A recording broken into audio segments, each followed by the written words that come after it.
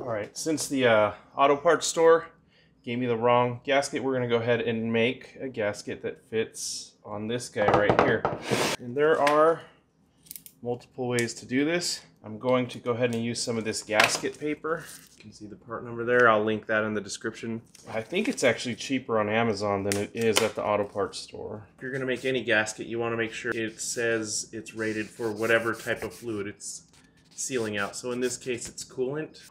Got our handy dandy garage scissors here. Let's go ahead and cut out a piece that's going to be similar in size.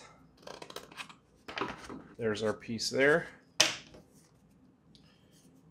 Now, if you watch some folks on YouTube or other tutorials, they're going to tell you to hit this with a hammer, and I agree you should probably do that because you want it to cut it, or you can cut it by hand with scissors or a razor blade. Doing it this way with a hammer will get you a pretty good result, but I don't really like to use a steel hammer on these aluminum parts just because I'm always worried about denting the edges. If you have a softer type of hammer, I would say try to use that first and see if you can get the results that you want. And this is just a body hammer. It's used for pounding into steel. And we're just gonna hit this all the way around and try not to move your gasket too much. And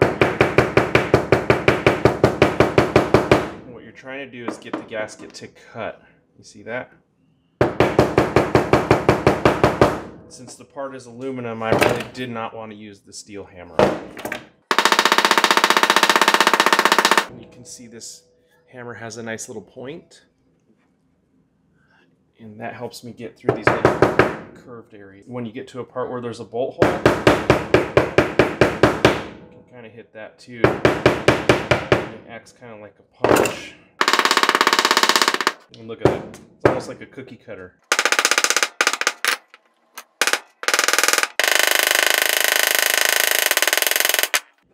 Now we're going to work on the inside here. Perfect. Now you can see we have a nice little gasket. And this, we didn't cut it too good right there. There we go. Let's try to hammer that one out a little bit more.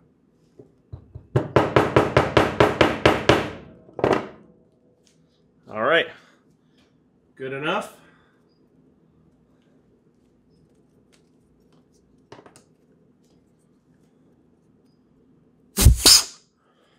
There we go. Like a glove. Now let's get our Datsun running.